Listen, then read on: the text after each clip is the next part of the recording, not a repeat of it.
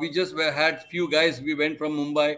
A few guys came from England because they were playing in England. Some were playing in counties, So in fact, we met at the airport, Joburg Airport, as a team for the first time there. And then we went to the hotel. We checked in. Then I was the coach for the first time. Dhoni was the captain for the first time, and there were young players as well, new players in the team. So once we got together, we had the first team meeting. That was the best thing, that everybody wanted to know each other, because people know that, but what a coach expects from the team, how we want to go about it. Because T20, we have not played many games. We just played one game.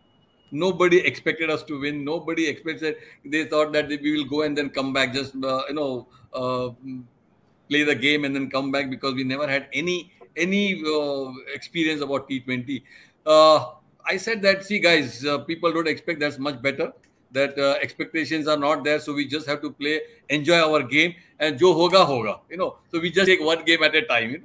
And I think there was no pressure on the team. There was, we never put any pressure on the players as well. I said, we are here. Just make sure it's a big platform.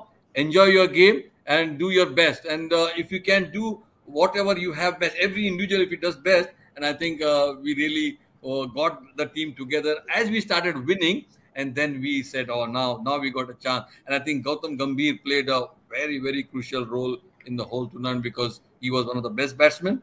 And Dhoni, then Yuvraj, name. I think, we started believing it after, the England game, that now we got to try and win this tournament.